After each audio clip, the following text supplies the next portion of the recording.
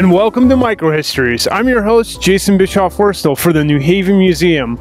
Today, we're standing in the heart of one of New Haven's oldest commercial districts, Broadway.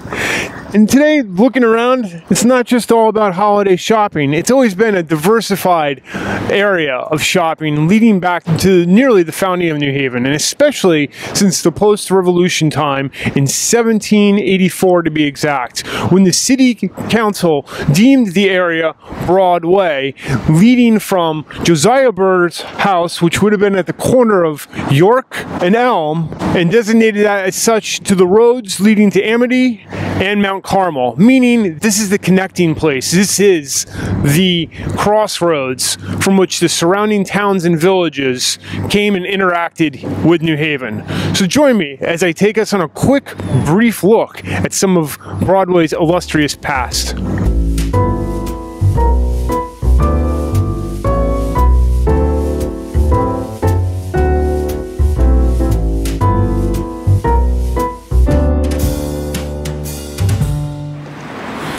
In the days that Broadway was a wet goods and dry goods central district, this spot that we're standing on, which was at the time called Lower Green, was the approximate area where the hay scales were, which meant that farmers would bring in their hay because, if you stop and think about it, horses need fuel just like cars do, and horses were the primary mode of transportation until the early 20th century here in New Haven.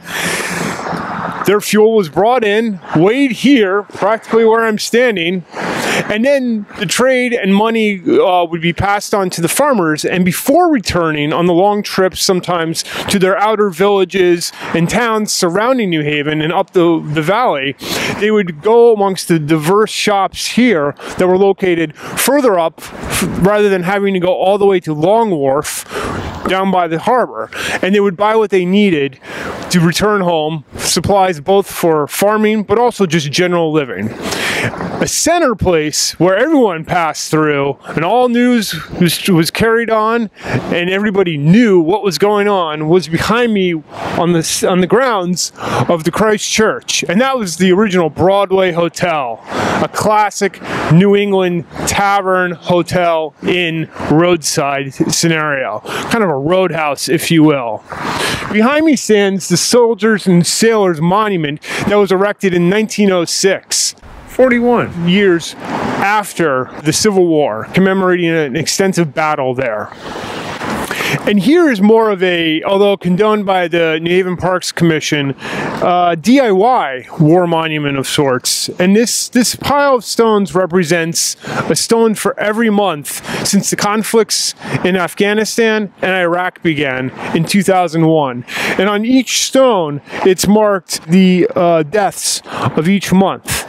And despite our withdrawal of troops in earlier this year, there's still conflict related to these wars, and it stands in an interesting contrast to the other war memorial here.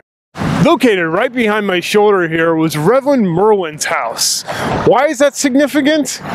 Because in the British invasion of July 4th, 1779, it is said on this high ground, which, if you didn't realize, Broadway is one of the highest points of downtown New Haven in elevation. It was on this high ground that the British were repelled back from their intended invasion of downtown New Haven. Bet you didn't know that. By the early 20th century, Broadway was transforming from strictly a dry goods district to more of an educational basis. And with Yale's expansion and the local high school complex just around the corner, the district was integrated in different form. Behind me was a landmark amongst other buildings, Whitlock's bookstore, which had moved here from its original location on High Street across from Skull and Bones. Originally a used bookstore, it became a landmark bookstore oriented towards these educational purposes. In a tragic fire on December 23rd, 1943, this entire corner burned down.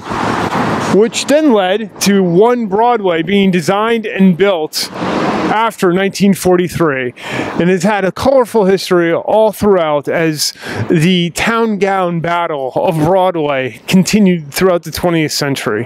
In 1994, with the closing of Demery's and the placement of Audubon Pond, Yale began to shift Broadway over to what is called now the Shops at Yale.